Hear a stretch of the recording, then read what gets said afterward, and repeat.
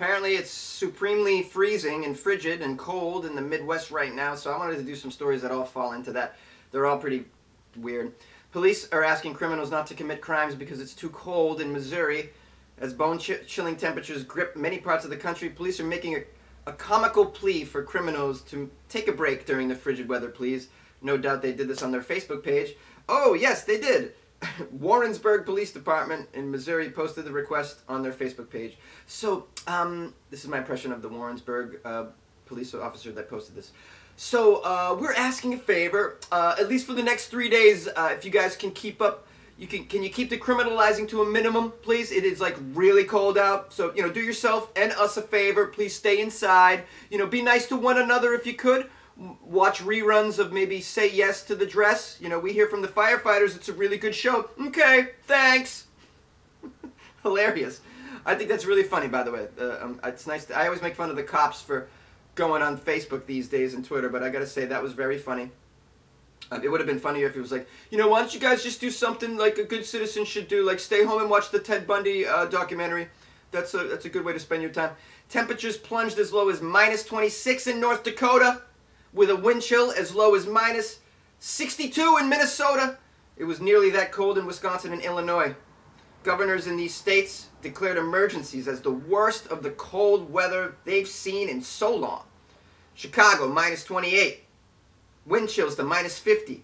Detroit, -15. Wind chills to -40. Crazy, crazy stuff right here. It's so cold in parts of the Midwest they can't even deliver beer, which is my segue into the next little story. Don't you like how I did that so smoothly? Yeah, I should be paid for this. Ice cold beer is great. Frozen beer is not okay. That's why with a historic deep freeze gripping the Midwest, beer deliveries are on hold in some parts of the region. Temperatures are so low that the beer is freezing. Around 32 or slightly lower, depending on the alcohol content. It's freezing on the trucks before it can even be delivered.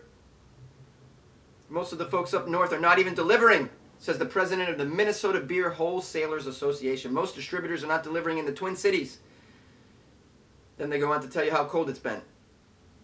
The only alternative, transporting beer in a heated truck, is enough to make even a casual beer drinker gag. But until the cold subsides, it's the only way for beer to get delivered. So wow, they got to deliver it in heated trucks? That's pretty crazy. I don't want warm beer. I spent years drinking warm beer that I kept in my trunk because I went to high school. It's officially too cold for Excelsior's ice castles. Oh, another story that Jonesy just whips out related to the cold. What a theme. I'm a pro. It turns out even too cold for ice castles in Minnesota. Unbelievable. I never heard of these ice castles. Maybe you've been there.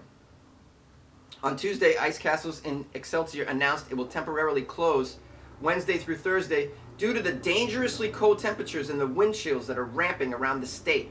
The health and safety of our guests and our staff is our #1 priority, says the CEO of the Ice Castle. How would you like to be the CEO of an ice castle? That sounds like a goddamn dream come true. It's like, oh, I wanted to be the CEO of Disneyland, but I'll take the second best thing, which is the CEO of an ice castle.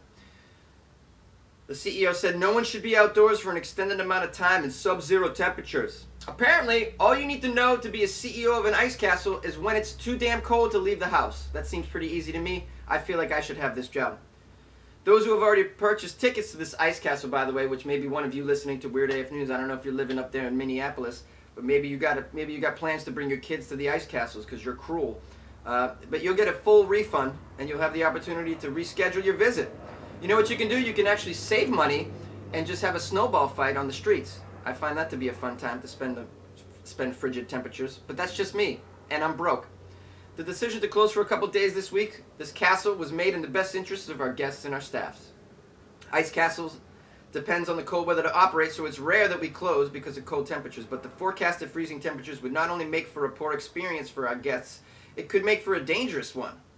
Ooh, they're monitoring the weather and the situation. They may open up the castle any day now, so keep abreast of that. I will keep you abreast of that. No, I will not keep you